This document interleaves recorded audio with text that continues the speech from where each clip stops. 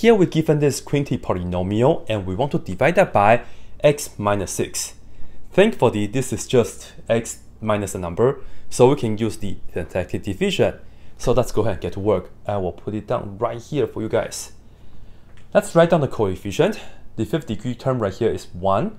And then we don't have the 4th degree term, right? So I will just put 0. Then we will have the 4, but there's no x squared. So again, that will be 0 and continue -2. And lastly, we have the 1.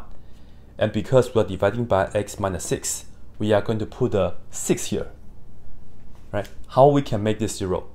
X has to be 6, right? So it's a 6. Or you can just look at this and do the opposite. Here we go. Put the 1 down, and then we take the 6, multiply with the 1 and put it here, which is 6. Continue, we add. 0 plus 6 is 6. Take this times that is 36, we put it here. We add, we get 40.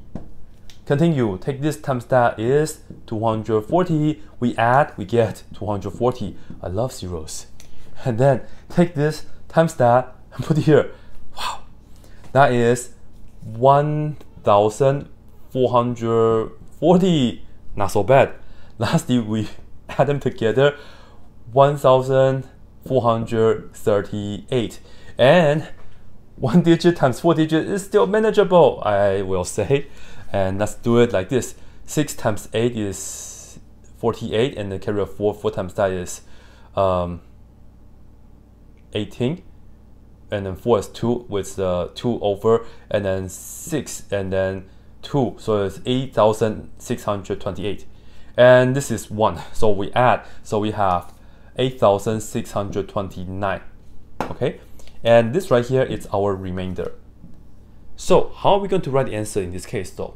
Let's put it in this form. Polynomial, and this is a divisor, and this right here is the quotient, and this right here tells you the remainder. Originally it was x to the 5th. When we divide it by x to the 1st, when we do the syntactic division, this right here will start with x to the 4th. So if you would like, you can label x to the 4th, x to the 3rd power, but you don't have to. You can just write down the answer later on, and there's no x. We'll write it down like this. We'll write the answer in this form for this question. P of x equals the quotient. I will just do this right. Quotient of x times the divisor, and then plus the remainder. In this case, remainder is just a number, but we'll still write it as r of x. But anyway though, so we will just have P of x being equal to Q of x, which is that 1x to the 4th power, so x to the 4th, plus 6 x to the 3rd, and then plus 40 x squared, and then plus 240 x, and then plus 1,438 times d of x, which is that, which is x minus 6. And don't forget, we still add the remainder, which is 8,629. Just like that.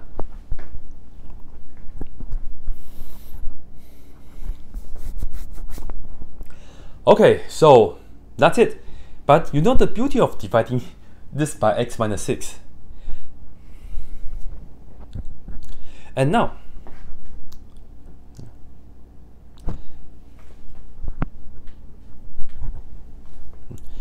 now, the beauty of expressing our original P of x, right, this quinty polynomial in this particular form, it's because that's it. Alright, now here's the beauty of doing this kind of. Okay, now here is one. And now here's one fun thing that we can do. Once we have this expression, notice that we have this giant factor times this little factor, and this is just x minus 6. And we have this right here for the remainder. With this expression, we can actually calculate what P of 6 is. I'm not going to plug in the 6 into all that because it doesn't really matter anymore. So, well, I will plug in 6 into the x right here, and we have 6 minus 6, and then plus 8,629. But guess what? This is 0 times whatever that is. I don't know, I don't care. All this is just going to be 0.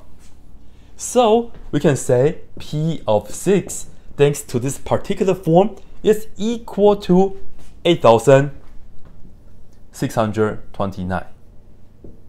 So this is one little thing that we can do after we have p of x express it in this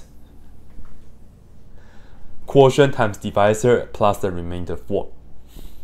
Would it have been easier if you just put a 6 into the original and compute? Maybe. I will leave that to you guys for you guys to judge, but that's it for this